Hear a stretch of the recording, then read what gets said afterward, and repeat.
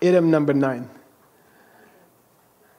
Yeah, there's a very big tradition in the Lam Rim that it's better if you have friends who are meditating. Okay, they don't have to meditate together, but if you can talk, it's like yoga.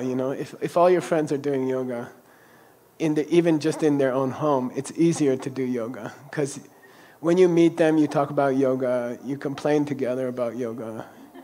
You talk about yoga teachers to avoid whose name starts with a K. And I'm still thinking of how to get out of the yoga class today. I think I have a very important meeting. Anyway, if your friends are also meditating, then you will talk about it together. You will, they will support you. That's why I put this photo, okay? It means they are supporting each other, okay? Back to back.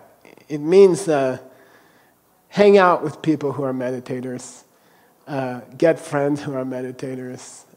Then you can also experiment together. You can say, is this working for you? And the guy says, no.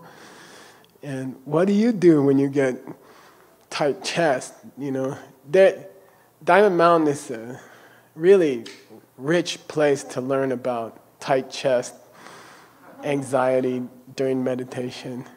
You can hear 50 different opinions. Some people say rub butter here. Some people say eat lots of popcorn. And it helps, okay? So it helps to have a community of people who are meditating together. And that's one of the qualities of a good meditation location, is a support group of people who are meditating. Then, I don't know if you remember, those of you who were here for the first retreat 9 years ago, but Pabonka's told a story that there was a quotation from a Lama, it might be the Buddha, but he said, go into retreat with only your shadow. Go into retreat with your shadow. And then for a long time, people misunderstood it.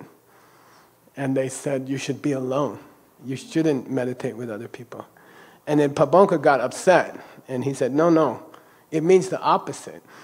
You should have a meditation friends who are always with you like your shadow. You see, and you should always try to, when you have a chance to meditate in a group with your friends, you should, like shadow. So you shouldn't be separated from friends who are meditating, okay? He got upset about that old interpretation, okay?